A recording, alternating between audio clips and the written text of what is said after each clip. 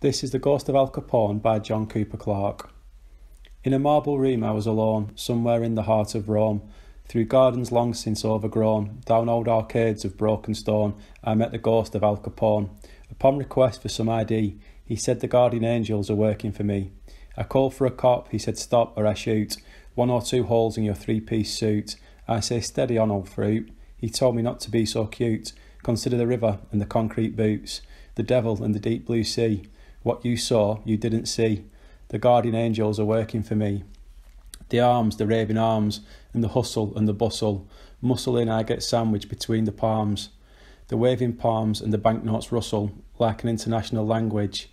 Even the recession doesn't put him out of pocket. Back in the depression he made a profit.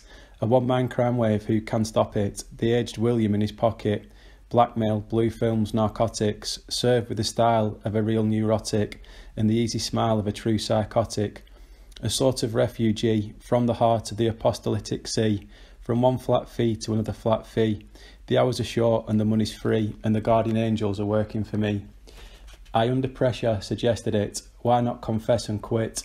You're 39, sir, and less than fit. He took my false address and split by the dirt road through the fever trees, in a Lamborghini, if you please, to get from A to B.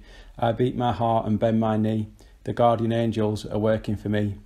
Paralysed in precious stone, canonised I stand alone, in the clouds of paradise my home. 1,000,000 orchids deck the throne of the man who numbered Al Capone, the man who numbered all his bones, a personal friend of the sacred three. The guardian angels are working for me.